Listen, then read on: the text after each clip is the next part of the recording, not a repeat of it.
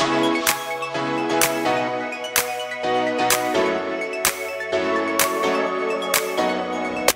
hello, and welcome. If you are new here, my name is Claudia, and today we're making Carne de Porco Alentejana, which is pork and clams. It is a very traditional Portuguese dish that comes from a region in Portugal of the Alentejo.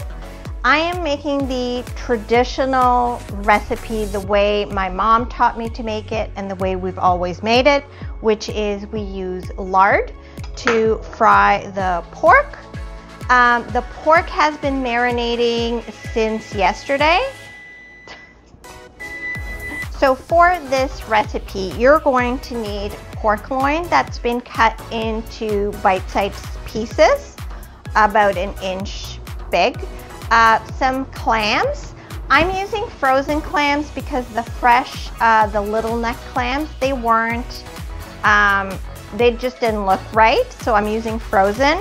We're going to use some potatoes that I've already cut up into cubes, and lard, as I've said, and also cilantro to finish the dish off. The pork I have been marinating for about a bit over 12 hours with white wine, garlic, bay leaves, salt and pepper, and paprika.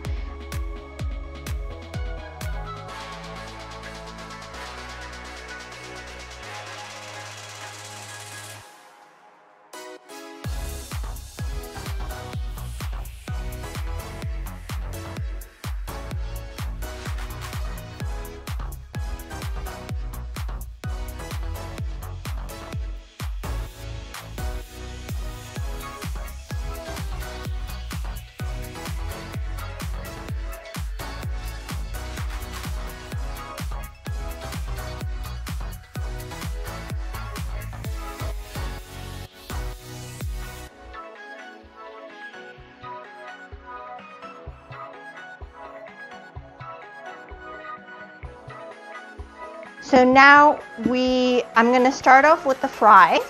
The potatoes are going to be fried, and I'm going to use the air fryer. I want to wash the potatoes and remove some of the starch until the water is clear, and then we're going to soak it for about 15 to 20 minutes, and then we're going to start frying the potatoes in the air fryer. So let's go ahead and do that now. Okay, so I've soaked the potatoes for 15 minutes, and I'm gonna give them a good rinse. You want them nice and dry before they go in the air fryer. And I have my air fryer heating, and I'm also gonna turn on the stove so we can start frying the pork. You wanna coordinate everything so it's all done at the same time. But I figure it's gonna take me probably 2 or 3 times through the air fryer to fry all these fries. So just make sure they're nice and dry. So while the fries are frying, I'm gonna start searing the pork. So we're gonna sear the pork first, and I'm using my cast iron pan to do that, and I'm going to use olive oil, and you don't want to overcrowd the pan as we're doing it. So I'm heating it up at high heat, so you want to make sure the cast iron pan has been heating for at least 5 minutes, and then we're going to add in the olive oil. Just coat the bottom, and you can see that it's hot. So before we start frying the pork, we got to make sure that it's not wet. So I'm going to transfer the pork into my salad spinner, and we're going to reserve the liquid the pork is in from the marinade from last night, because we're going to use that. Don't do the same mistake that I did many Christmases ago, where I threw the marinating liquid out before my mom was able to use it in the dish. So just to recap, I'm transferring the marinating pork into my salad spinner with this, because you don't want the pork to be wet, and that way it's going to really help sear the pork. So I ran the pork through the salad spinner because we want it nice and dry. And as you can tell, quite a bit of liquid came out. So we're going to reserve that. So now we're ready to sear the pork. We don't want to overcrowd the pan. And we're going to go in batches. And it should be able to just come off the pan once it's ready to be flipped.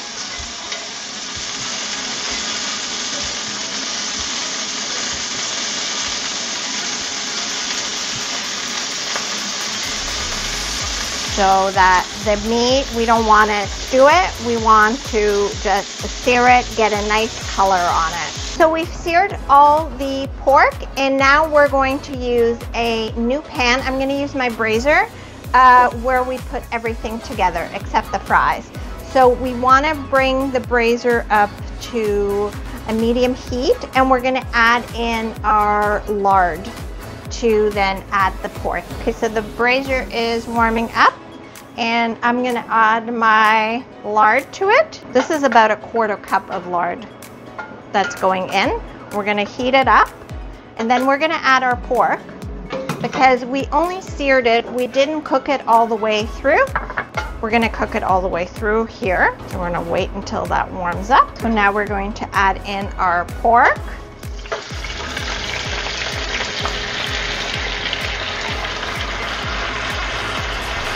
And we're going to cook it for about 5 minutes, just so that it's cooked through, and then we're going to check a piece to make sure that it's cooked. And in our marinade, we can get rid of the bay leaves, but we're going to use the garlic that's in here.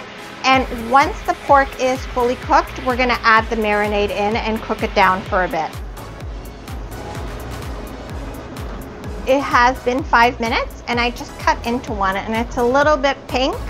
But that's perfect because we're going to add the clams now, and then we're still going to cook it for another about 5 minutes. So it has a chance to finish cooking, because we don't want to overcook our pork because then it's going to be tough. So now I'm going to add my clams. These were frozen, and they're still a bit frozen, and that is fine. They literally take no time. Now we're going to cover it and let it go for 5 minutes and then check on them. So the clams have all opened up, and it's been about 5 minutes, and we are good to serve. And here we have our Carne de Porco Alentejana. Traditionally, this dish was served as a petisco, which would be served at a bar. Usually, like if someone's having a beer or wine, it's served as a petisco. It's sort of been adapted as being served with fries, and the way you serve it is you put the fries at the bottom and then you put the meat on top. So it would go to the table on a tray, and you'd have the fries at the bottom, like so. And then you'd have the pork and clams over it with the sauce.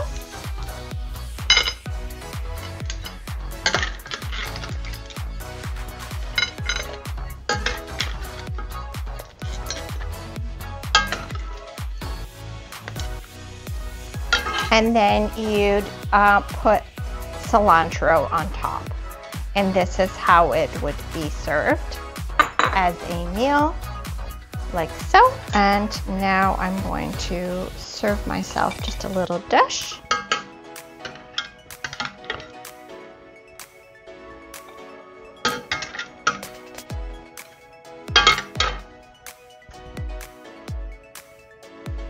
And now comes the most difficult part of this dish. Let's taste. The pork is nice and tender and juicy. It's not overcooked at all. And that's what happens when you like sear it first and then you add the marinating to it and the clams. It comes out perfect every time. I hope you enjoyed this recipe. Let me know if you make it, and thank you for watching.